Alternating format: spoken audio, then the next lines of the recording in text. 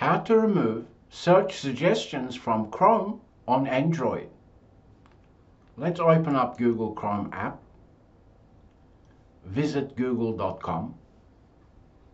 And here, down the bottom, you'll see settings. Press on it. Press search settings.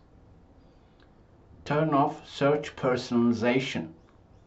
You want to toggle this off if you want to remove the suggestions, okay?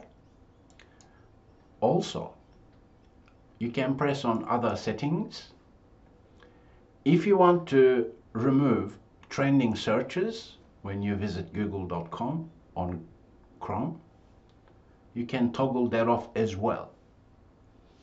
While here, press on the three dots, press on delete browsing data, press more options, select all time, at minimum,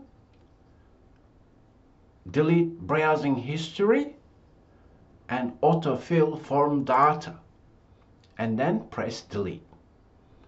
It will remove previous activity so that when you search Google or use Google Chrome, you won't see suggestions based on your previous activity.